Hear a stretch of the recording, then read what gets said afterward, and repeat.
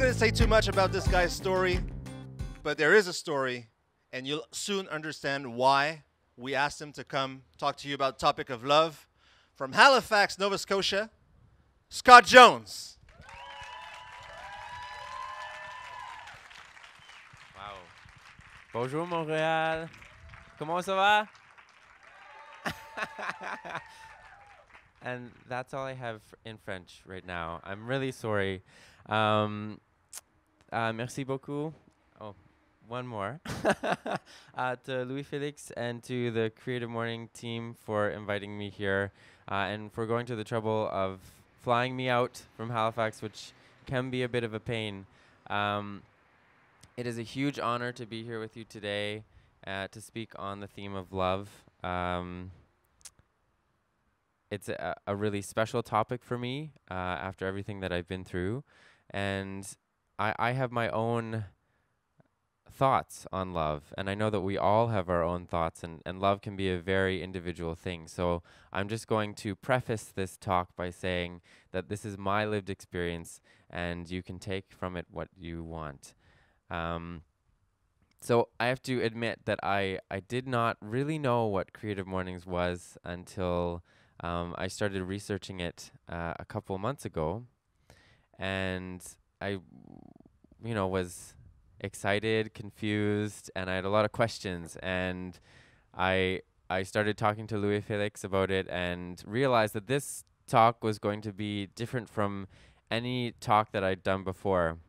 I'm so used to just sharing my story, and that being it. But today I get to talk about what I learned about love in relation to my story, so I'm very excited. So I am going to tell you a little bit about my story, because I know some of you may not have had the time to read about it online beforehand. But I also want to open this up into a discussion by the end of it, just so that we can share ideas about what love is for each of us. And if you have any questions, maybe think of them now, so you can ask me at the end. So, my name is Scott Jones, and I am originally from Nanaimo, British Columbia, on Vancouver Island, and I was born into a family of four siblings, so 3 sisters and me, which can be scary. The only boy in the family and a single mom. And as a kid, I think I was a nervous kid. I was running around all the time. My mom used to have to tell me to sit down to eat my food, because I'd just be running around the kitchen in circles eating. And she'd be like, Scott, just chill, like sit down, enjoy your food. And this is what it was like for me. I think I was just a little bit nervous socially, and I would, struggle to be myself from a young age. And I'm sure we can all relate to that. And when I was 10 years old, I moved from British Columbia to Nova Scotia. And how many of you have moved during your childhood, like a big move? Okay, so you know how challenging that can be, and the fears associated with having to say goodbye to your friend group and create all new friends, especially when you're really young. So moving from BC to Nova Scotia was like moving to a different country, because they're completely different culturally. Same country, but completely different. And at that time, I started to realize that I was different from everyone else. And I was growing up in a small town in Nova Scotia, and I started to struggle with my sexuality. And it was in Scottsburn, which is about a town of 500 people, so you can just wrap your head around that. I was probably the only gay kid that I knew of. So this was a fear that followed me around. And in high school, I didn't really have a safe spot for me. the one safe spot was outside of high school in choir. I loved choir. Um, choir is cool. You should join a choir. And it was the place where I felt like I could really be as close to myself as possible.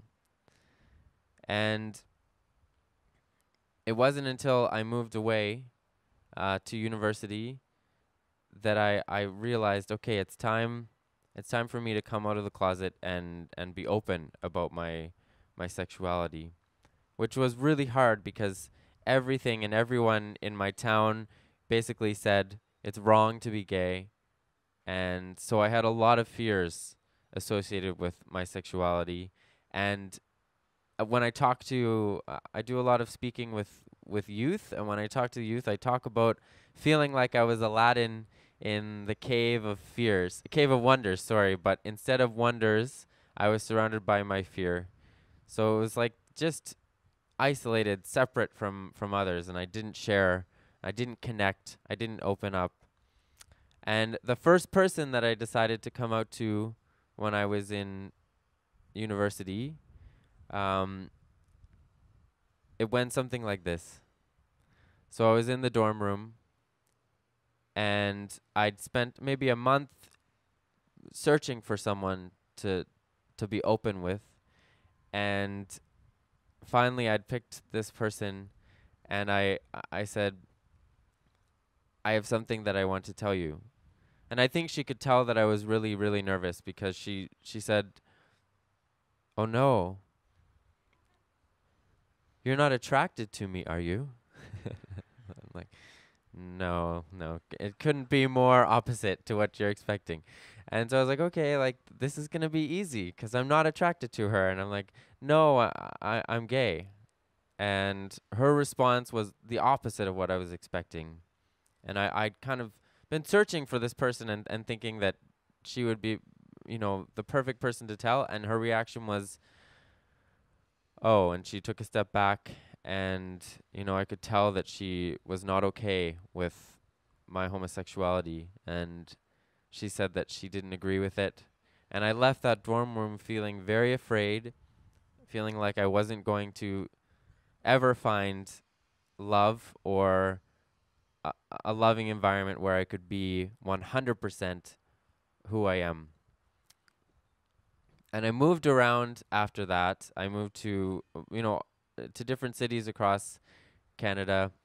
And every time I would move, it would be the same thing. I'd have to go through this process of searching for people who would love me, and would accept who I was. And I remember living in Winnipeg for a while and finding that challenging as well, and having the same type of situation where I tell someone and they wouldn't be okay with it.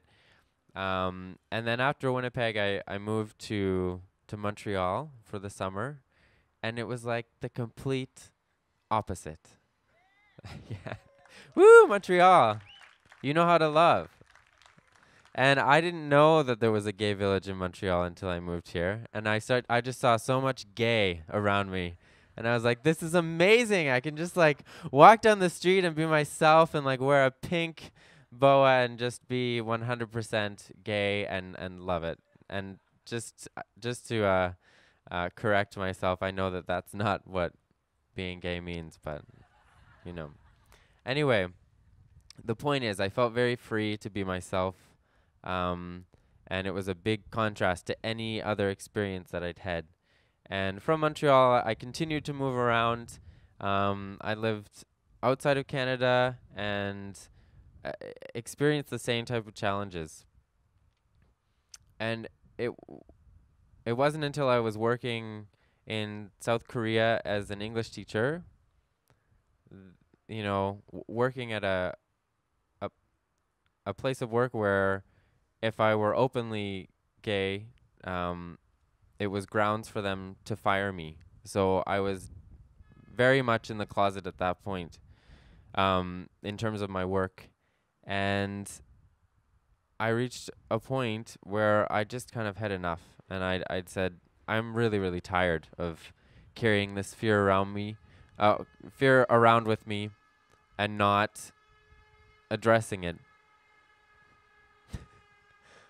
I think they're tired of fear too. And so I moved home. I left South Korea and I moved to New Glasgow, Nova Scotia. And I was struggling with the idea of moving home back to the place where I felt like I couldn't really be myself. But I felt like I really wanted to give it a try and try and make a change.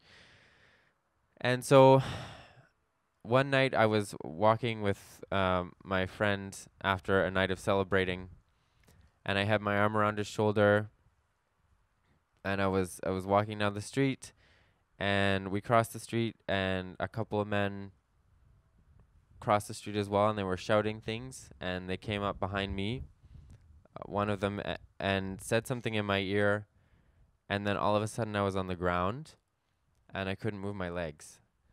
And I tried really, really hard. I remember in that moment being really scared and thinking, okay, I need to do something to not be swallowed by my fear. I need to focus on my breathing. So I started thinking, okay, breathe in, love, light, positivity, and breathe out fear.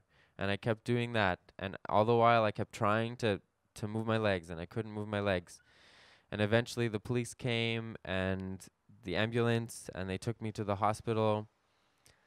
And it wasn't until I was in the emergency room that I started to piece things together. And I remember being turned over on my side and hearing the sound of something running down my back and realizing it must be blood, thinking that, something had happened. And I started to connect, maybe I'd been stabbed. Maybe something horrible has happened here.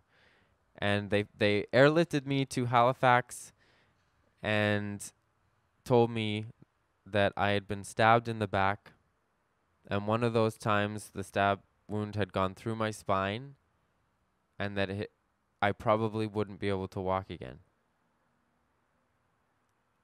And I remember that moment as clear as day, because my sister was standing next to me, my oldest sister, who, we all look up to, and she's like a rock. She's really strong, and she just broke down and started crying.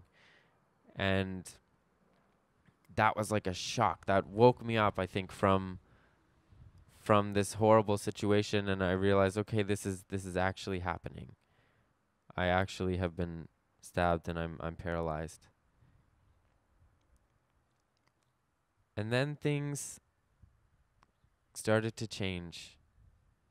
They moved me to the hospital room, and from that moment on, I remember I can when I think back on that time, I can almost see the love that came in through those hospital doors. And my dear friend who is here today, who I would love to just thank publicly, Charlotte Marchessault, flew out. Yes.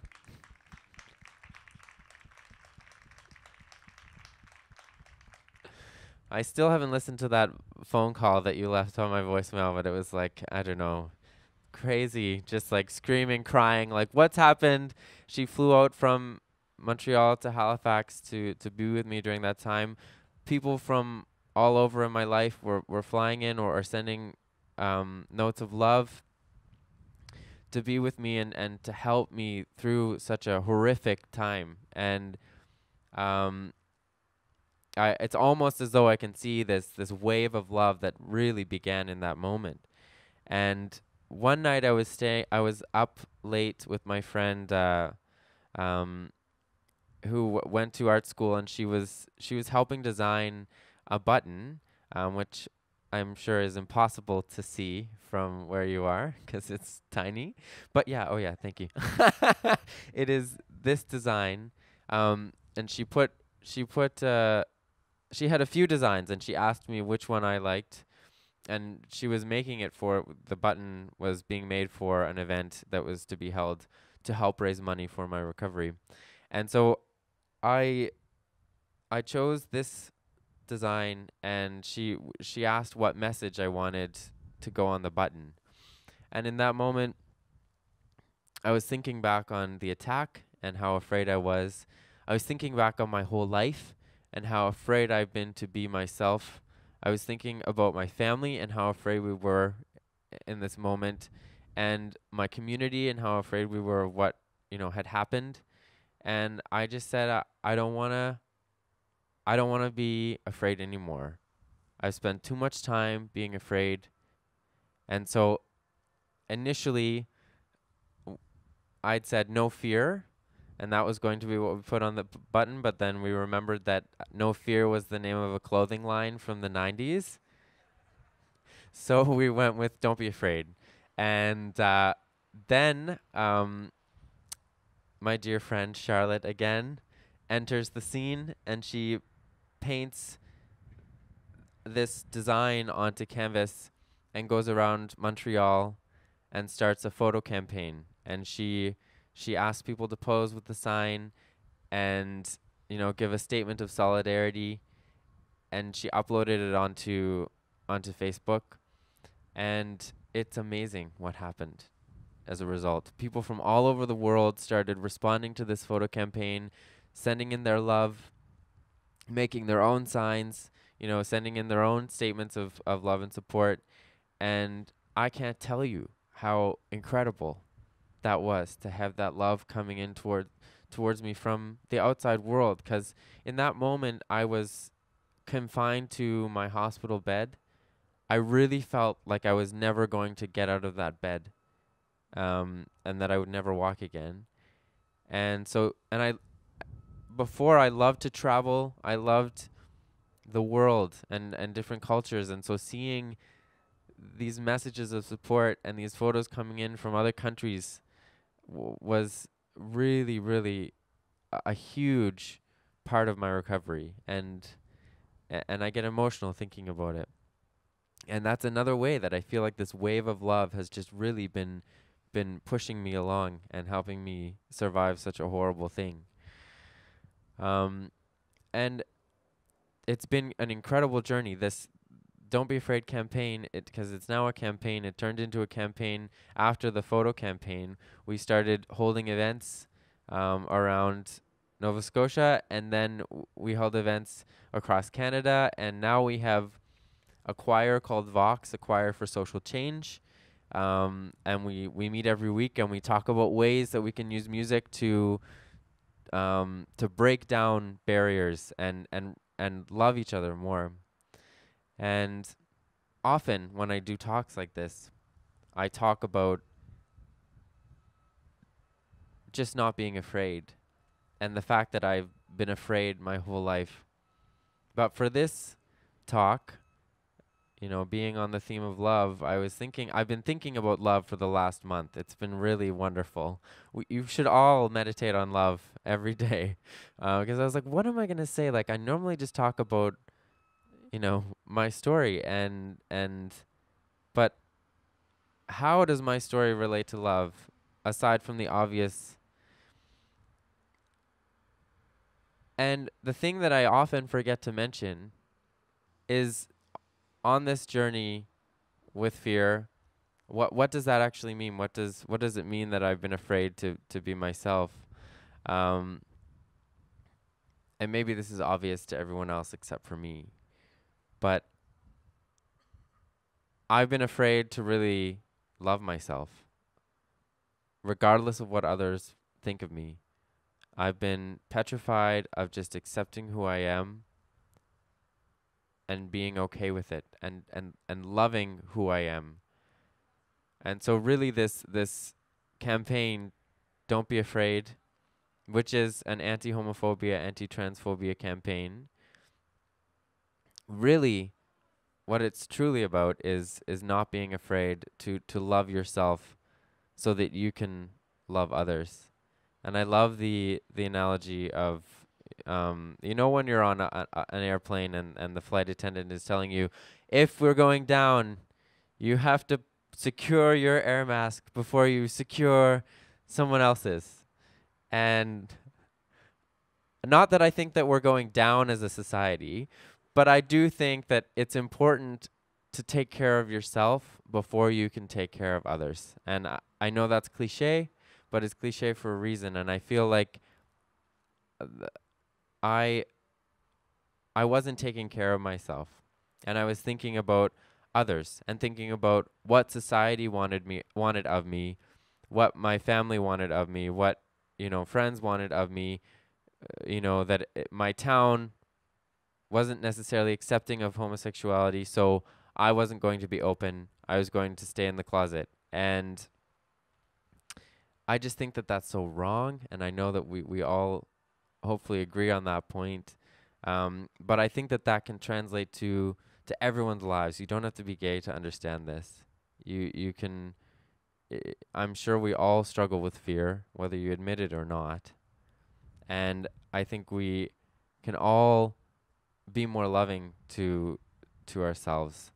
And so that is something that I often forget to mention. But since we're talking about love, um, and this wave of love that I mentioned that started in October of 2013 after my attack, honestly, it's continued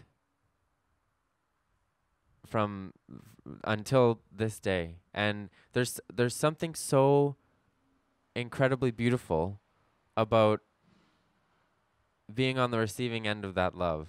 And I don't want to draw attention to what happened over here, but it's a perfect little example of something happening and a little community gathering around that person to help them get better.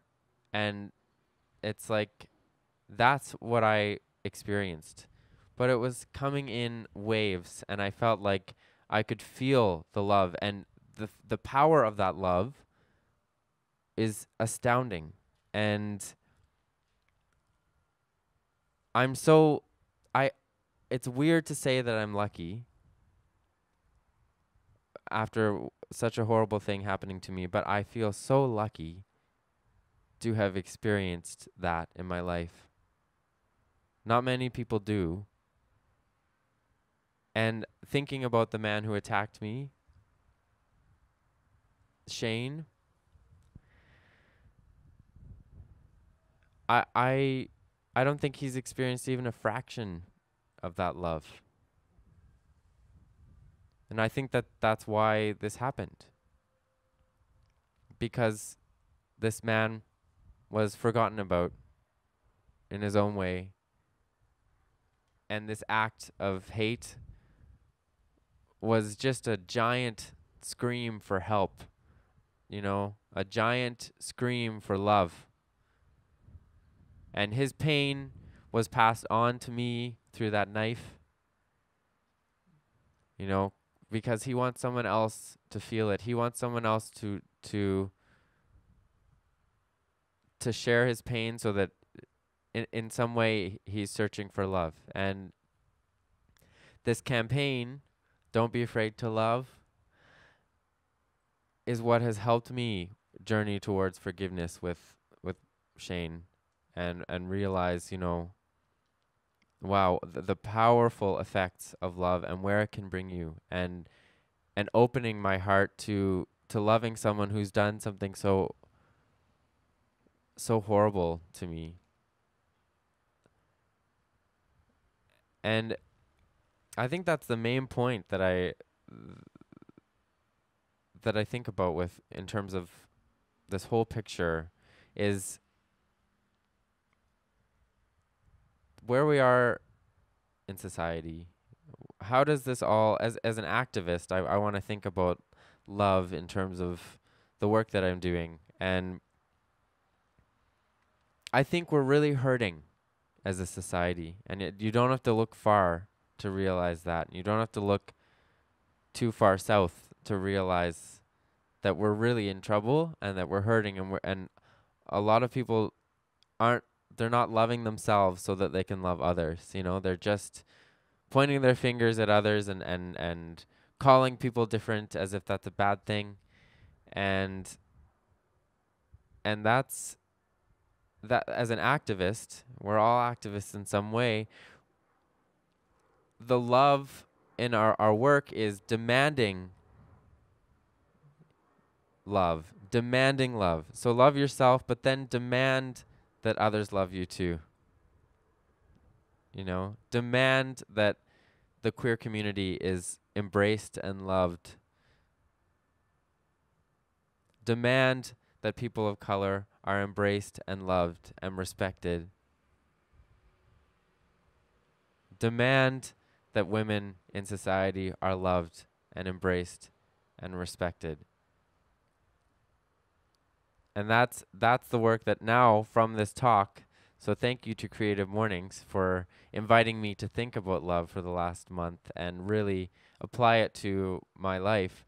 That's the work that I will be doing going forward, is just thinking about what is the role of love in all of this, because so often I think we can get degraded to holding our placards and saying that we're right in what we think in activist communities, and we forget to just follow our heart and follow with love and demand love. So those are the main points, I think, that I've been riding this wave of love. Don't be afraid really means don't be afraid to love yourself. And put your mask on before you help someone else put their mask on. In other words, love yourself. Love yourself. Love yourself. I feel like I've been talking for too long. And I feel like I'd love to, I don't know if this is a good time to open it up into a discussion. I don't actually know how this works. So here is Louis Felix to tell me. You know how it works, Scott. First, we thank you. We thank you for this talk. That's how it works.